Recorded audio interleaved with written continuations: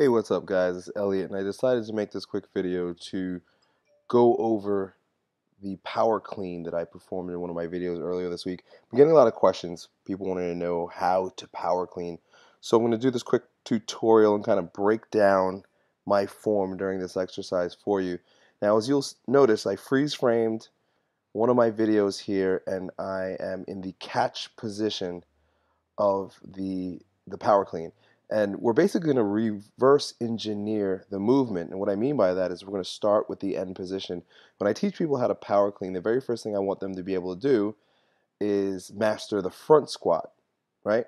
Because if you can't front squat, then you can't catch the power clean, the barbell after the power clean, and that's going to destroy your capacity to do anything. So the very first thing is to build your flexibility in your wrists, in your ankles, and your knees by doing front squats. And if you notice, my wrists are even a bit tight because I don't have my full hand on the barbell. But if you've watched my front squat tutorial video from a few weeks ago, you'll see that having the hands hold the bar is not very important at all. In fact, the bar is actually being held on my body, if you notice where my mouse is here. So my hands are kind of just there to guide it. This is one picture from a heavier weight that I was using. Here's another one. I'm not as deep into the front squat, but you'll also notice again that the bar is sitting on my body. My elbows are up high, and I'm in sort of a half front squat. So the very first thing that you're going to want to do is get very comfortable with your front squat. If you cannot front squat, you will not be able to master the power clean. And I use that word master lightly because I don't even consider myself a master, even close to being a master in this movement, because it's highly complex. It's an actual Olympic event in itself. So you can imagine that there are people that spend their entire lives and multiple hours a day trying to master this technique, this movement. So but what I'm going to show you is how to be able to do it to the capacity that I can, and I'm pretty good at it. So that's the very first thing that I want you to recognize.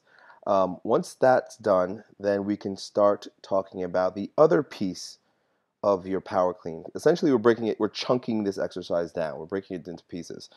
One piece is the front squat, and another piece is the deadlift.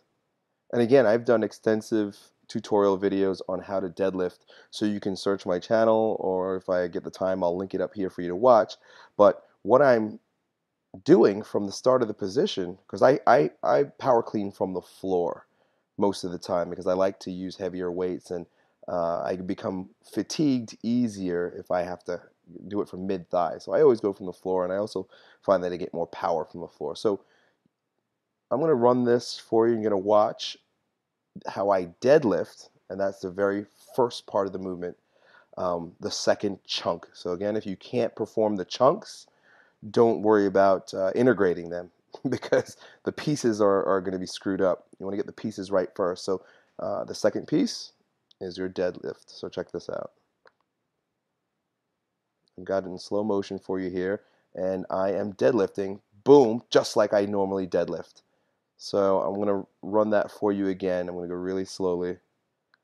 It's a deadlift, it's a deadlift, it's a deadlift. Now, right when I get to above my knees, you're going to notice me doing something a little different with my ankles, hips, and shoulders. You'll see what I mean in a moment. So watch my feet, watch my hips, and watch my shoulders. Boom. Okay, so not only am I extending at the knees, but I'm forcefully popping the hips forward, coming up on my toes, and shrugging the bar, right? So from this position, you're actually you're jumping. You're literally going from a deadlift into a jump shrug, right? And I'll show you that in a moment because that's the second, or I'm sorry, the third chunk that you want to master. And you'll see in a later video that I actually practiced the jump shrug because that's really where all the power is being expressed in the power clean. We call it a power clean because you have to manifest tons of power to move that weight in a rapid fashion, and the jump shrug is where that's happening. So from here, what's going to happen is I'm going to have the bar travel up my body. I'm going to draw my elbows up, and I don't even do a very good job at drawing the elbows up very high, but you want to draw the elbows up and almost pull the bar up underneath your chin. and then rotate the elbows into the catch. So you'll see what I mean in a moment. Boom. So I don't even bring it up very high.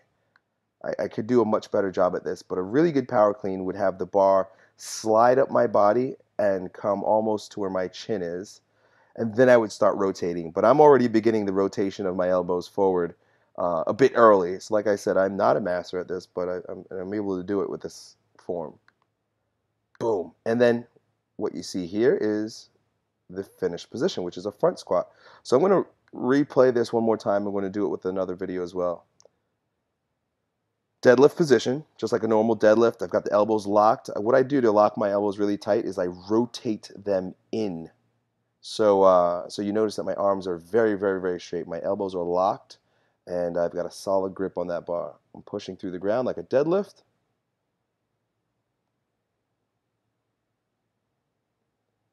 There's the deadlift. There's the ankle, knee, hip extension, shrug, rotate forward. I'm going to let it play, and it's going to go one more time. Like I said, if you can master the chunks first, the chunks being the front squat, the deadlift, and the jump shrug, and there's also a high shrug. I don't remember what it's called, but in the Olympic lifting circles, there's a name for it. It's like a high pull. Boom, I pull it high, rotate under, and I'm just catching it in a front squat position. Got it? So I'm going to kind of reverse engineer the same one here. You notice that I'm in a much deeper squat. The weight is heavier, so I can't pull it as high. So what I've got to do to catch this weight is get under the bar a lot more. And I'm kind of just practicing the front squat with this one. The weight isn't that heavy for me, so I don't have to get too far underneath it, but I'm practicing getting low just so my flexibility is good. So I'm coming out of it.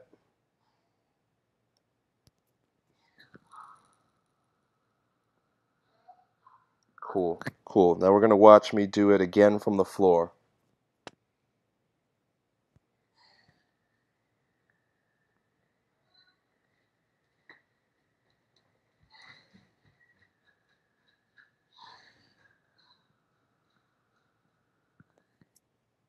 Okay, I know it's running kind of slow, but I think it's good because it gives you an opportunity to slow down.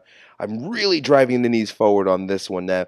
This is not technically sound if you want to be an Olympic weightlifter or even a power lifter, but this is the way I do it. It forces me to drive my knees forward and get a lot of quads involved. So you'll see me do this often with my deadlifts, and because the first chunk is a deadlift, I'm driving the knees forward by bouncing, coming up out of the deadlift.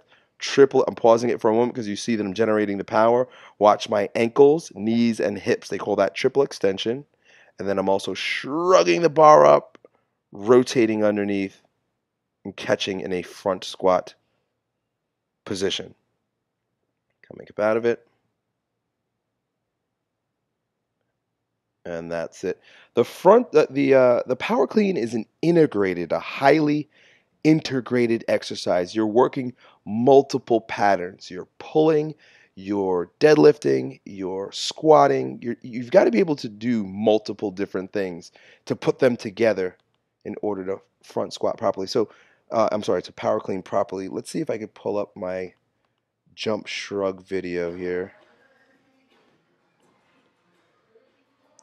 And I don't even know if that's what they're really called. I don't know if they're actually called jump shrugs, but this is what I call them.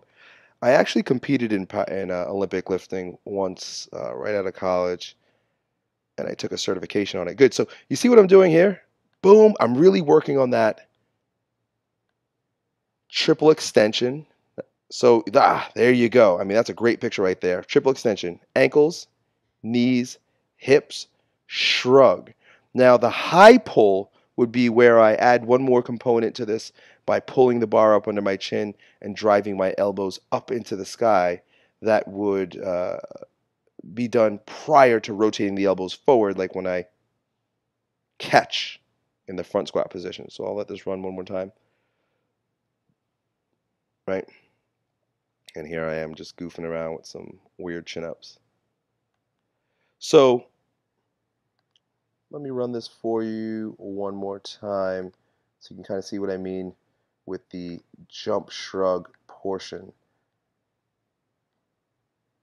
of the movement. Boom. Sorry about that. Where are we here? Good. So you notice the jump shrug exercise that I was doing at 315. I'm really actually doing it here, generating the force and then catching the barbell. So I think that's it. The biggest tips that I want you to go home with here is to master your front squat first, to reverse engineer the movement, get really good at the flexibility in the catch position of the power clean. Master your deadlift. Get very good at your deadlift because, as you notice, it's a big part of the movement. And then the other two chunks are that jump shrug and then the high pull. I don't have a high pull video here for you, but you might be able to Google it. But essentially, it's that jump shrug, except you're pulling it way up to your chin. I may actually have a video on here with high pulls.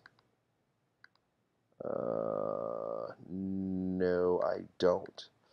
But hopefully this is helpful for you. I'll try my best if you have any questions, concerns, to hook you up with some insight as to how to really beat the crap out of this movement, because it is, by all means, one of the best power generating movements ever.